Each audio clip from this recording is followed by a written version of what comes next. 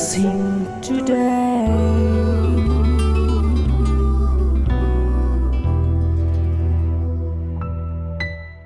Welcome to blessing today. ഈ ആഴ്ചയിലെ blessing today എപ്പിസോഡുകളിലേക്ക് എല്ലാവരെയും സ്വാഗതം ചെയ്യുന്നു. ഓരോ എപ്പിസോഡും ഞാൻ വിശ്വസിക്കുന്നു ഒരു വലിയ അനുഗ്രഹമാക്കി ഓരോരുത്തരുടെയും ജീവിതത്തിൽ കർത്താവ് തീർക്കും. നമുക്ക് ഈ സമയത്ത് ഒരുമിച്ച് ചേർന്ന് ഈ എപ്പിസോഡിൻ്റെ പിന്നിൽ ഇതിൻ്റെ സാമ്പത്തിക സഹകാരിയായി പ്രവർത്തിച്ച വ്യക്തിക്ക് വേണ്ടി ലോകം എമ്പാടുമുള്ളവർ ഒരുമിച്ച് ചേർന്ന് ഇപ്പോൾ നമുക്ക് പ്രാർത്ഥിക്കാം. കർത്താവെ, കാക്കനാട് എന്നുള്ള ടാലു തോമസിനായി ഞങ്ങൾ പ്രാർത്ഥിക്കുന്നു. കർത്താവെ, ഓസ്ട്രേലിയൻ PR ഈ വർഷം തന്നെ ലഭിക്കുവാൻ അങ്ങ് സഹായിക്കണമേ എന്ന് ഞങ്ങൾ പ്രാർത്ഥിക്കുന്നു. ബിസിനസ്സിൻ്റെ വളർച്ചയ്ക്ക് വേണ്ടി പ്രാർത്ഥിക്കുന്നു. മാത്രമല്ല കർത്താവെ, പുതിയ കോൺട്രാക്ട്സും പ്രോജക്ട്സും ലഭിക്കുവാൻ അങ്ങ് സഹായിക്കണമേ എന്ന് ഞങ്ങൾ അങ്ങയോട് പ്രാർത്ഥിക്കുന്നു. ലോകം എമ്പാടുമുള്ള എല്ലാവരും ചേർന്ന് ടാലു തോമസിനെ ഈ സമയത്ത് യേശു കർത്താവിൻ്റെ നാമത്തിൽ ഞങ്ങൾ അനുഗ്രഹിച്ചിരിക്കുന്നു. ഞങ്ങളുടെ പ്രാർത്ഥന കേട്ടതിനാൽ നന്ദി, യേശുവിൻ്റെ നാമത്തിൽ ആമേൻ. ഇപ്പോൾ തന്നെ ഫോണെടുത്ത് ബ്ലെസ്സിങ് ടുഡേയെക്കുറിച്ച് ഇതുവരെ കേട്ടിട്ടില്ലാത്ത, കണ്ടിട്ടില്ലാത്ത, കാണാറില്ലാത്ത ഒന്നോ രണ്ടോ പേരെ വിളിച്ചു പറയുക. അവരോടുകൂടെ ഈ എപ്പിസോഡ് വാച്ച് ചെയ്യാൻ പറയുക. കർത്താവ് നമ്മെ എല്ലാവരെയും ഒരുമിച്ച് ചേർത്ത് അനുഗ്രഹിക്കും.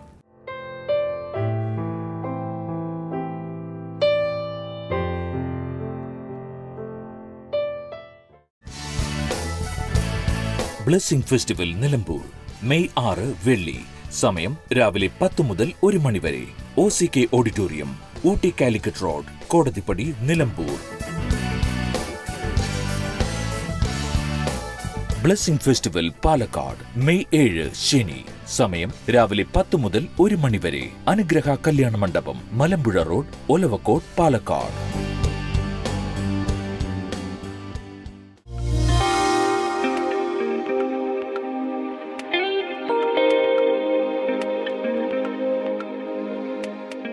Today I'm going to speak about external holiness and internal holiness.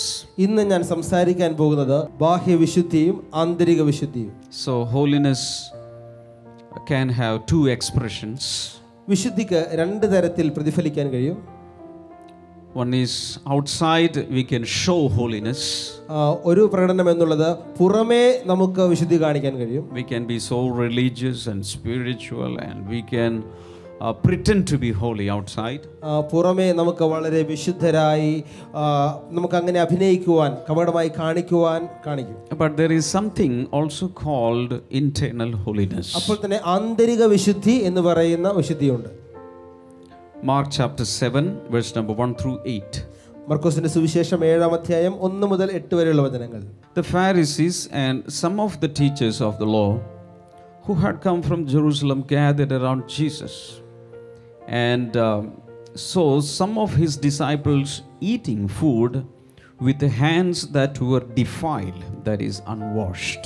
യെരുശലേമിൽ നിന്ന് വന്ന പരീശരും വേദജ്ഞരിൽ ചിലരും യേശുവിൻ്റെ ചുറ്റും കൂടി അദ്ദേഹത്തിൻ്റെ ശിഷ്യന്മാരിൽ ചിലർ ശുദ്ധിയില്ലാത്ത, അതായത് കഴുകാത്ത കൈകൊണ്ട് ആഹാരം കഴിക്കുന്നത് അവർ കണ്ടു. So while we are reading, just imagine the scene. നിങ്ങൾ വായിക്കുമ്പോൾ തന്നെ നിങ്ങൾ ആ രംഗം ഒന്ന് സങ്കല്പിച്ചു നോക്കുക. Jesus is standing യേശു നിൽക്കുന്നു. And a few Pharisees and some of the teachers of the law came from Jerusalem and gathered around Jesus. യേശു അങ്ങനെ നിൽക്കുമ്പോൾ യെരുശലേമിൽ നിന്ന് വന്ന ചില പരീശന്മാരും ന്യായപ്രമാണിമാരും യേശുവിൻ്റെ ചുറ്റും അങ്ങോട്ട് കൂടി. And when they were there, the Pharisees and teachers of the law noticed one thing.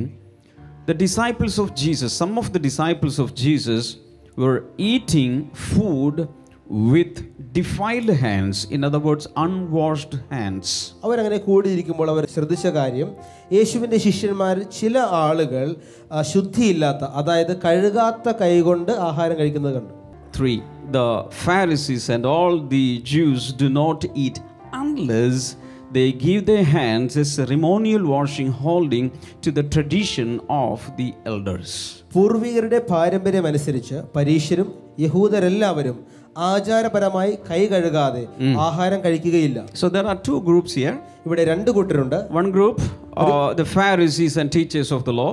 ഒരു കൂട്ടർ പരീശരും വേദജ്ഞരും. Who are the Pharisees? ആരാണ് പരീശന്മാർ? They are a religious sect. അത് ഒരു മതവിഭാഗമാണ്. Very strong religious sect. വളരെ ശക്തരായ ഒരു മതവിഭാഗം. And they had strict religious observances. വളരെ ശാഠ്യമായ നിർബന്ധത്തോടുകൂടിയ മതാചാരങ്ങൾ അവർക്കുണ്ടായിരുന്നു. And there are a group of disciples of Jesus here. ഇവിടെ യേശുവിന്റെ ശിഷ്യന്മാരുടെ ഒരു കൂട്ടമുണ്ട്. They were not following the traditions of the forefathers. അവര് പൂർവികരുടെ പാരമ്പര്യം അനുസരിക്കാത്തവരായിരുന്നു. Verse number 4 says, when they come from marketplaces, they do not eat unless they wash, and they observe many other traditions, such as the washing of cups, pitchers, and kettles. ചന്തസ്ഥലത്ത് നിന്ന് വരുമ്പോഴും ശുദ്ധി വരുത്താതെ ഒന്നും ഭക്ഷിക്കുകയില്ല. പാനപാത്രങ്ങൾ, കുടങ്ങൾ, ഓട്ടുപാത്രങ്ങൾ എന്നിവ കഴുകുക തുടങ്ങി മറ്റനേകം ആചാരങ്ങളും അവർ അനുഷ്ഠിച്ചിരുന്നു. So the Pharisees and teachers of the law asked Jesus, why don't your disciples live according to the tradition of the elders instead of eating their food with defiled hands? അതുകൊണ്ട് പരീശരും വേദജ്ഞരും യേശുവിനോട്, അങ്ങയുടെ ശിഷ്യന്മാർ പൂർവികരുടെ പാരമ്പര്യം അനുസരിച്ച് ജീവിക്കാതെ അശുദ്ധമായ കൈകൾ കൊണ്ട് ഭക്ഷണം കഴിക്കുന്നത് എന്തുകൊണ്ടാണ് എന്ന് ചോദിച്ചു. So when you read this portion properly well, നമ്മൾ ഈ വചനഭാഗം നന്നായി പഠിച്ചാൽ, the disciples were not eating the food with dirty hands. അതിന് ശിഷ്യന്മാർ അവിടെ അഴുക്കുള്ള കൈകൊണ്ട് ഭക്ഷണം കഴിച്ചെന്നല്ല അവിടെ പറയുന്നത്. Just before having food, they did not wash their hands ceremonially. അവർ ഭക്ഷണം കഴിക്കുന്നതിന് തൊട്ട് മുമ്പ് ആചാരപ്രകാരമുള്ള കൈകഴുകലുണ്ട്, അത് അവർ ചെയ്തില്ല. So the Pharisees and these religious sects, they were very strictly following some traditions.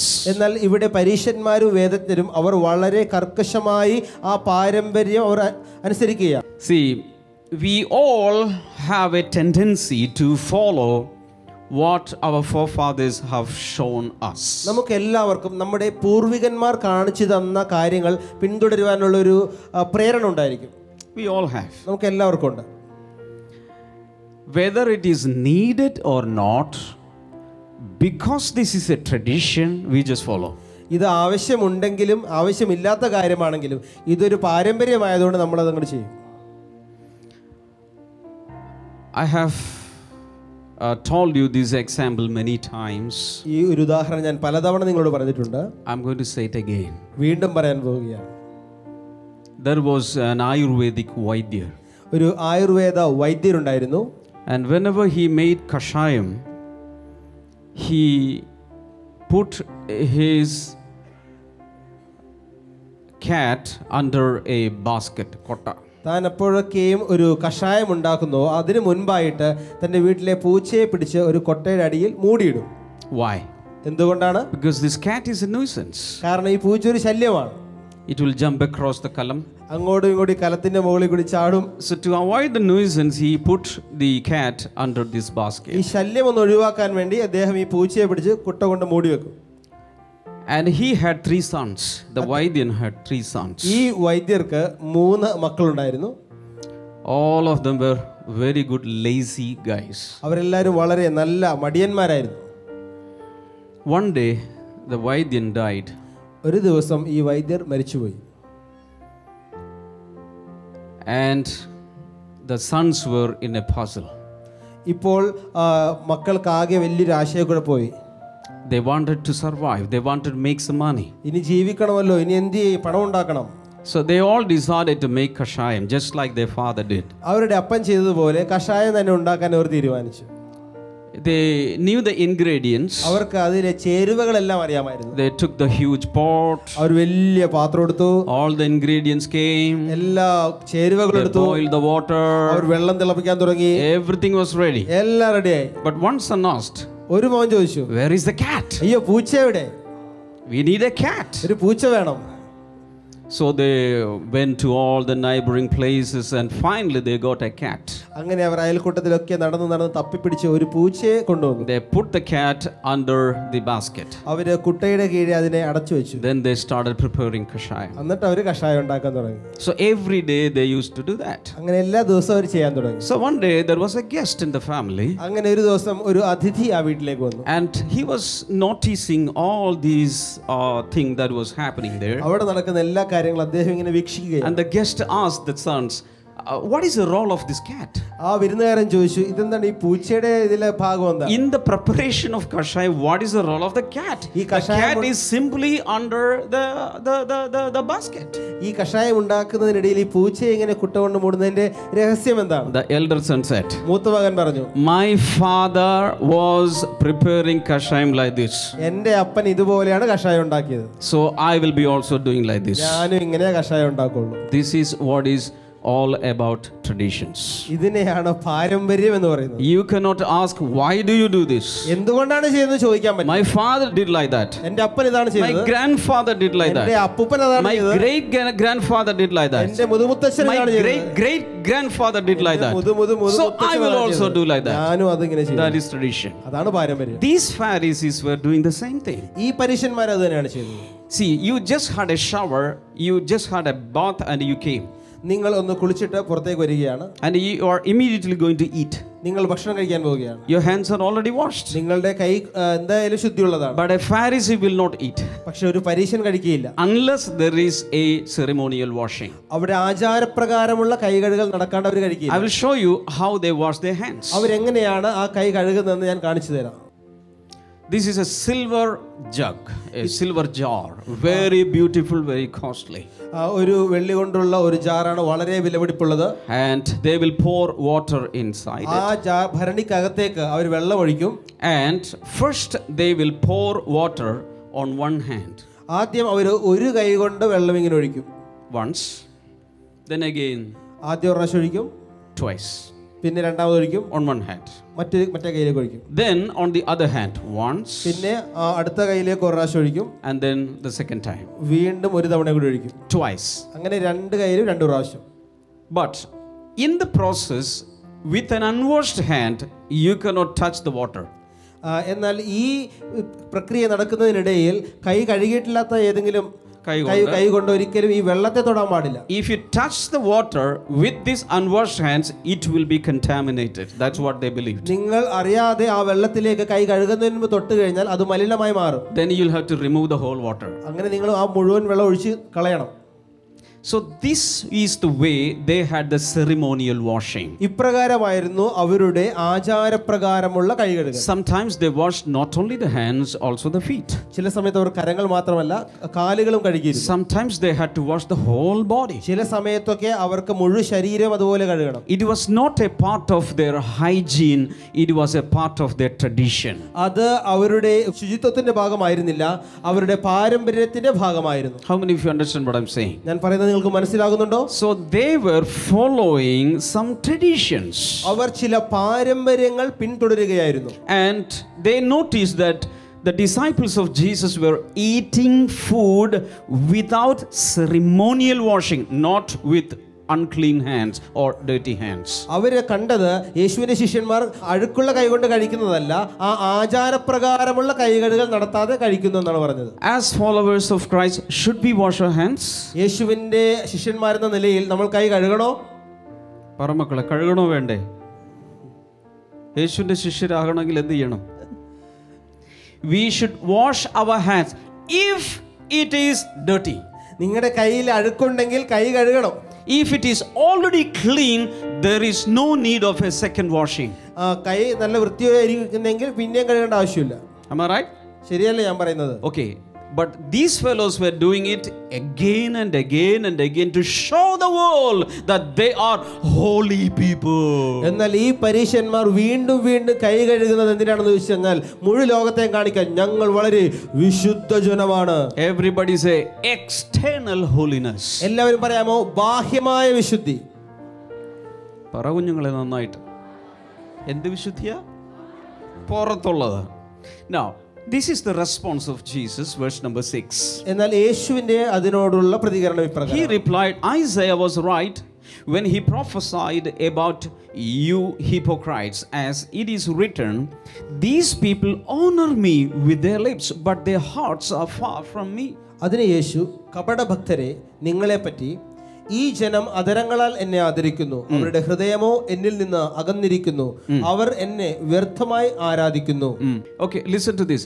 If you are simply following traditions about you, Isaiah the prophet has written 700 years before Christ. നിങ്ങൾ ചുമ്മാ പാരമ്പര്യങ്ങൾ പിന്തുടരുന്ന ഒരു വ്യക്തിയാണെങ്കിൽ അങ്ങനെയുള്ളവരെ കുറിച്ച് യെശയ്യാ പ്രവാചകൻ അന്ന് 700 വർഷങ്ങൾക്ക് മുൻപേ എഴുതി വെച്ചിരിക്കുകയാണ്. What did he write? എന്താണ് അദ്ദേഹം എഴുതിയത്? These people honor me with their lips, but their hearts are far from me. ഈ ജനം അധരങ്ങളാൽ എന്നെ ആദരിക്കുന്നു, അവരുടെ ഹൃദയമോ എന്നിൽ നിന്ന് അകന്നിരിക്കുന്നു. We can also do that. നമുക്കും അങ്ങനെ ചെയ്യാൻ കഴിയും. Coming regularly to blessing centers, എല്ലാ ഞായറാഴ്ചയും മുടങ്ങാതെ ബ്ലെസ്സിംഗ് സെന്ററിൽ വരുന്നു, well dressed, നല്ല മാന്യ വസ്ത്രധാരണം, and we can serve, we can honor God with our lips. നമ്മുടെ അധരങ്ങൾ കൊണ്ട് കർത്താവിനെ നമുക്ക് മാനിക്കാൻ കഴിയും. Sotram, sotram, sotram, sotram. Hallelujah, hallelujah, hallelujah, hallelujah. With our lips we can honor God. നമ്മുടെ ചുണ്ടുകൾ കൊണ്ട് അധരങ്ങൾ കൊണ്ട് കർത്താവെ മാനിക്കുന്നു. But at the same time our heart can be away from God. അപ്പോൾ തന്നെ നമ്മുടെ ഹൃദയം ദൈവത്തിൽ നിന്ന് അകന്നിരിക്കാം. 7. They worship me in vain. Their teachings are merely human rules. അവർ മനുഷ്യരുടെ നിയമങ്ങൾ പ്രമാണങ്ങളായി പഠിപ്പിക്കുന്നു. And you have let go of the commands of God and are holding on to human traditions. നിങ്ങൾ ദൈവകൽപ്പനകൾ വിട്ടുകളഞ്ഞിട്ട് മനുഷ്യരുടെ പാരമ്പര്യങ്ങൾ മുറുകെ പിടിക്കുന്നു. Thus you nullify the word of God by your tradition that you have handed down, and you do many things like that. അദ്ദേഹം അവരോട് വീണ്ടും പറഞ്ഞു, സ്വന്തം പാരമ്പര്യങ്ങൾ പാലിക്കുവാൻ വേണ്ടി കൗശലപൂർവം നിങ്ങൾ ദൈവകൽപ്പനകളെ വിട്ടുകളഞ്ഞിരിക്കുന്നു. Somebody say hallelujah. ഒരു hallelujah. Why? Because we have been redeemed from the vain traditions by the blood of Jesus. നമ്മൾ യേശുവിന്റെ രക്തത്താൽ വ്യർത്ഥമായ പിതൃപാരമ്പര്യങ്ങളിൽ നിന്നും വീണ്ടെടുക്കപ്പെട്ടവരാണ്. Shout a big hallelujah. ഒരു വലിയ hallelujah. We have been redeemed, or we have been purchased by the precious blood of Jesus from all the vain traditions handed down from the forefathers. നമ്മുടെ പൂർവികർ കൈമാറി തന്ന ആ വ്യർത്ഥമായ പാരമ്പര്യങ്ങളിൽ നിന്നും കർത്താവായ യേശുവിന്റെ വീണ്ടെടുപ്പിനാൽ താൻ വില കൊടുത്തതുകൊണ്ട് നമ്മളെ വീണ്ടെടുത്തിരിക്കുകയാണ്. Hallelujah. ഹല്ലേലൂയ.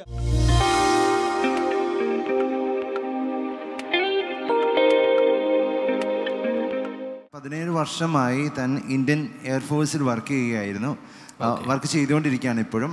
17 വർഷമായിട്ട് താൻ വർക്ക് ചെയ്യുന്നത് നോർത്തിലാണ്, അധികം ജമ്മു കാശ്മീർ, ആസാം തുടങ്ങിയ സ്ഥലങ്ങളിലാണ് താൻ 17 വർഷമായി വർക്ക് ചെയ്തുകൊണ്ടിരിക്കുന്നത്.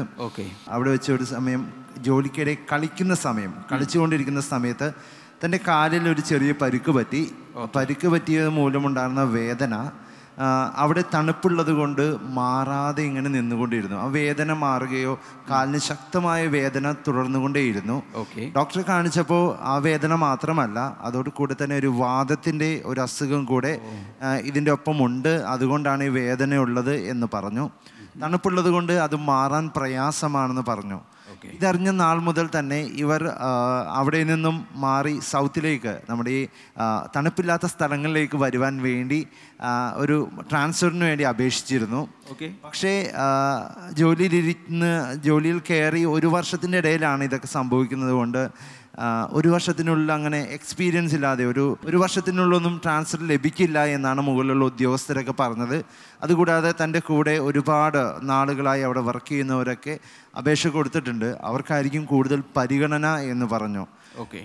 പക്ഷേ ഈ ബ്രദർ പറയുന്നത് ഇങ്ങനെയാണ്, 2014 മുതൽ ഇവർ ബ്ലെസ്സിങ് ടുഡേ TV പ്രോഗ്രാം ഒരു ദിവസം സൂര്യ TV കാണുന്നതിനിടയിൽ ഇവർ ബ്ലെസ്സിങ് ടുഡേ TV പ്രോഗ്രാം ഈ സൂര്യ TV പ്രോഗ്രാം കാണുന്നത് ഉത്തരേന്ത്യയിൽ വെച്ചാണോ? അവിടെ ലഭിക്കുന്നുണ്ടായിരുന്നു സൂര്യ TV-യിൽ? ആ സമയത്ത് എവിടെയായിരുന്നു? ഉത്തരേന്ത്യയിൽ എവിടെയാണ്? പഞ്ചാബിലെ ബട്ടിൻഡ എന്ന് പറഞ്ഞ സ്ഥലത്തായിരുന്നു. പഞ്ചാബിലായിരുന്നു. അവിടെ ഈ പ്രോഗ്രാം കാണാറുണ്ടായിരുന്നു. ആ സമയത്ത് നമ്മുടെ പ്രെയർ കോൾ സെൻ്ററിൻ്റെ നമ്പർ അതിലൂടെ ലഭിച്ചു. ഇവർ അന്ന് മുതൽ സ്ഥിരമായ പ്രെയർ കോൾ സെൻ്ററിൽ വിളിച്ച് ഈ ഒരു കാര്യം പറഞ്ഞ്, ഈ ഒരു ട്രാൻസ്ഫറിൻ്റെ കാര്യം പറഞ്ഞ് പ്രാർത്ഥിക്കുമായിരുന്നു. അതുകൂടാതെ blessing today TV programme brother പ്രാർത്ഥിക്കുമ്പോഴും ഇതുപോലെയുള്ള സാക്ഷ്യങ്ങൾ കേൾക്കുമ്പോഴൊക്കെ കൂടുതൽ വിശ്വാസത്തോടു കൂടി പ്രാർത്ഥിക്കുമായിരുന്നു. ഈ സഹോദരൻ പറയുന്നത് ഇങ്ങനെയാണ്, കോൾ സെൻ്ററിൽ വിളിച്ച് പ്രാർത്ഥിച്ചപ്പോൾ അവരിങ്ങനെ പറഞ്ഞു, വരുന്ന നാളുകളിൽ തന്നെ ഈ ഒരു ട്രാൻസ്ഫർ ലഭിക്കുമെന്ന് അവർ ധൈര്യത്തോടു കൂടി പറഞ്ഞു. ഇദ്ദേഹത്തിൻ്റെ വിശ്വാസത്തെ കൂടുതൽ ഉറപ്പിച്ചു. ഇവൻ പറയുന്നത് ഇങ്ങനെ, 2014 തീരുന്നതിന് മുൻപ് തന്നെ സെയിം വർഷം തന്നെ ഡിസംബർ മാസത്തിൽ തനിക്ക് ഇങ്ങോട്ടേക്ക് കോയമ്പത്തൂരിലേക്ക് ഒരു ട്രാൻസ്ഫർ ലഭിച്ചു. ഇന്ന് താൻ ഇവിടെ 2 വർഷമായി സന്തോഷത്തോടു കൂടി ഇവിടെ ജീവിച്ചു വരിക. ദൈവമാണ് തനിക്ക് ഇങ്ങനെ ഒരു ലഭിക്കില്ല എന്ന് പറഞ്ഞ സ്ഥാനത്ത് ആ ട്രാൻസ്ഫർ നൽകിയതെന്ന് താൻ ഇവിടെ സാക്ഷ്യം പറയുകയാണ്. കൈകളടിച്ച് എത്ര പേർ ദൈവത്തിന് നന്ദി പറയും. കൈകളെ ഉയർത്തി നമുക്കൊന്ന് പ്രാർത്ഥിക്കാം. കർത്താവേ, ജോലി സംബന്ധമായി ഒരു ജോലി ലഭിക്കാനോ, പുതിയൊരു ജോലിയിൽ പ്രവേശിക്കാനോ, ജോലിയിൽ ഒരു സ്ഥലം മാറ്റമോ, ജോലിയിൽ ഒരു പ്രമോഷനോ, അങ്ങനെ ജോലിയോടനുബന്ധിച്ച് ഏത് വിഷയത്തിനും കർത്താവെ ഇപ്പോൾ പ്രാർത്ഥിക്കുന്ന അങ്ങയുടെ മക്കളോട് ചേർന്ന് ഞാൻ പ്രാർത്ഥിക്കുന്നു. വളരെ വേഗത്തിൽ തന്നെ കർത്താവ് ഈ സഹോദരന് വേണ്ടി കർത്താവ് ചെയ്തതുപോലെ അവർക്ക് വേണ്ടിയും കർത്താവ് ചെയ്യണമേ എന്ന് ഞാൻ പ്രാർത്ഥിക്കുന്നു. അങ്ങയുടെ നന്മകളും അനുഗ്രഹങ്ങളും കർത്താവെ അങ്ങനെ പകരുന്നതിനാൽ നന്ദി പറയുന്നു. യേശുവിൻ്റെ നാമത്തിൽ തന്നെ ആമേൻ. ബ്ലെസ്സിംഗ് ഫെസ്റ്റിവൽ നിലമ്പൂർ മെയ് 6 വെള്ളി. സമയം രാവിലെ 10 മുതൽ 1 മണി വരെ. OCK auditorium, Ooty Calicut road, Kodathippadi, Nilambur. Blessing festival Palakkad May 7 ശനി. സമയം രാവിലെ 10 മുതൽ 1 മണി വരെ. അനുഗ്രഹ കല്യാണ മണ്ഡപം, മലമ്പുഴ റോഡ്, ഒലവക്കോട്, പാലക്കാട്.